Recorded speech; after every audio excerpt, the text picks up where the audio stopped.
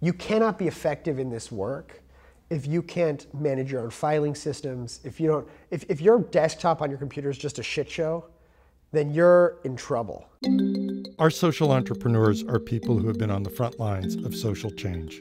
I've learned so much from talking with them. This is Cafe Impact, and I'm Jonathan Lewis. The most boring, awful details are the most important elements of doing this work. From the way you save names in your Rolodex, to the way you bank and you deposit checks, to the way you pontificate big ideas on your blog. What about time management skills? That's one of the toughest things for, at least for university students at this point in time. How can they get that skill? Is this a take a class answer? No, it's not take a class. Maybe it's take a workshop. It's not taking a class. What it is how to prioritize what's really important to you, and also sort of how to take your passion to action.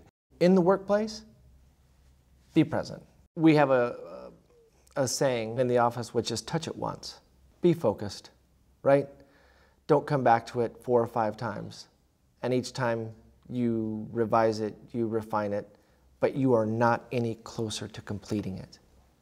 If you start the task, you finish the task.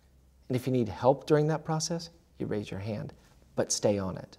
When we do an interview and we ask about their skill set, what students usually say is, I'm ambitious, I'm a hard worker, I'm very personable, people like me.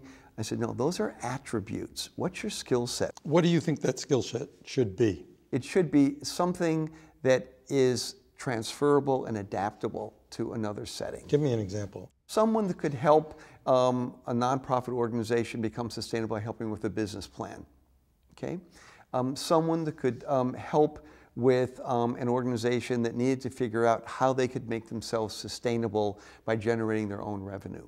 Knowing something about finance, knowing something about the law, even though they haven't practiced and are not attorneys. Significant number of your peers have a couple of experiences overseas, bursting with ideas. Are they equipped to lead, to take? Is your advice jump in, or is your advice get some skills, go learn to write, go learn to finances, organizing skills, et cetera, et cetera, et cetera? We need people to jump in, but they must jump in with humility.